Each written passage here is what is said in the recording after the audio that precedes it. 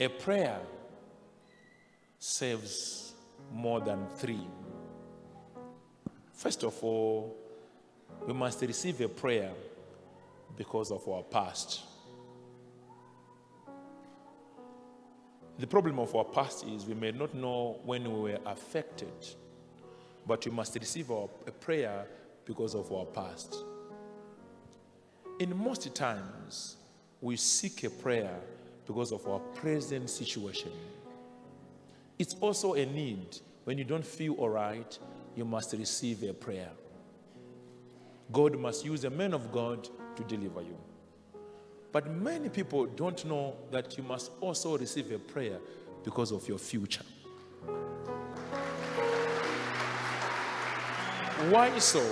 Because in most times there are things that are waiting for us in the future, that if you don't receive a hand or a touch, they will gain access to your life. For example, when you are praying and you say, God bless my trip, that's a prayer for the future.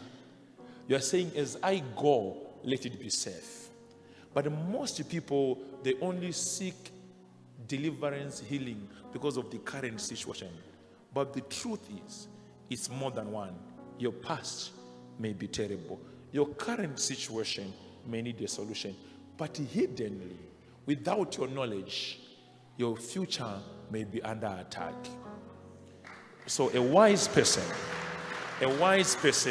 always looks for the prayer, searches for the prayer, hunts for the prayer, that even your future may be safe. Get hold of this, treasure it, and protect your tomorrow. May you lift your hands. May your future be protected. May your future be protected. May your future be protected. May your tomorrow be safe. May your tomorrow be safe. Be covered and be protected. In Jesus' mighty name, amen and amen.